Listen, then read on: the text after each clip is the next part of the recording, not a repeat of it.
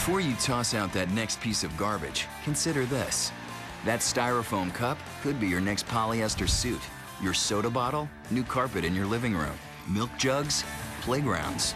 Scientists all over the world are working on ways to reuse almost everything that we now, and for the last hundreds of years really, have routinely thrown away. But right now, we're only skimming the surface. 9 out of 10 tons of plastics discarded in the United States are not recycled. This is uneconomical, and it is an ecological mistake. Which brings us to a most familiar question: paper or plastic? My name is Tom Nosker, and I'm a plastic man. Dr. Nosker is the principal investigator of the Plastics Center at Rutgers University.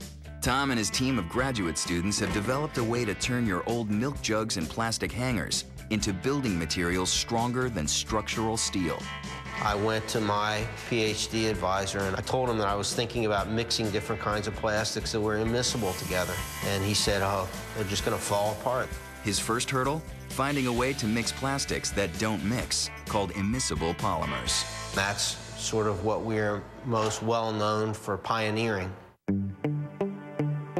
Ever notice those numbers in the chasing arrows on the bottom of your water bottle? Each number stands for a different kind of plastic polymer. Number 1 is polyethylene terephthalate, clear water Number bottles. 2 is high-density polyethylene. Number 3, number 4 is low-density polyethylene. Number 5 is polypropylene. And then number 7 is mixed resins. But having a number doesn't mean it's easily recycled. Most household recycling systems in the United States collect bottles number 1 and number 2. What I have mostly focused on has been trying to figure out what to do with some of the plastic that has had limited value. But there's still the issue of compatibility. I thought that there was something wrong with thinking that you had to have chemical compatibility in order to get these things to bond well together and to make something useful. What Tom's done is find a way to build a normal-looking bridge with a not-so-normal molecular structure. And this bridge is revolutionary because it's proving that 2 polymers are better than 1. Here's a bottle that's made from polyethylene. I can crush it. I can change the shape. It doesn't fracture, so it's strong, but it was easy to crush, so it's not stiff, and that's a problem. So you wouldn't want to make a bridge out of polyethylene because it would sag. Conversely, if we had polystyrene, it's very stiff. The problem that it's got is that it's brittle. It might fracture under the wrong circumstances. That's when the light bulb went on. And it turns out that if we blend those 2 polymers together, we can make something that's got in-between properties. The trick is how you get the different polymers to bond.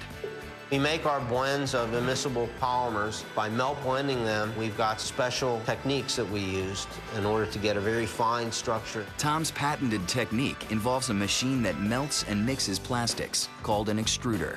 This extruder here is a special single-screw compounding extruder that's going to revolutionize a number of plastic processes. This single-screw design can mix plastics to the micro scale, so the polymers can bond mechanically. If we mix it properly, we can get an interlocking 3-dimensional structure. We get mechanical bonding. In a mechanical bond, materials maintain their molecular structure and become linked to each other by forming interlocking shapes. We vary the percentage of polymers in the mixture. One of them is going to be a preferential shrinking material, so we'll want to crystallize and shrink and squeeze the other material. The combination of the 2 is what makes Tom's plastic lumber strong enough to hold a 10-ton truck. It can withstand a very high load for the amount of weight of material that it is. The fact that the plastic lumber may outlast a wooden item by maybe 10 times makes it a huge advantage to use recycled plastic as opposed to wood. Only God can make a tree, but we can make plastic lumber as long as we want. But before plastic can be recycled into anything else, it has to get collected,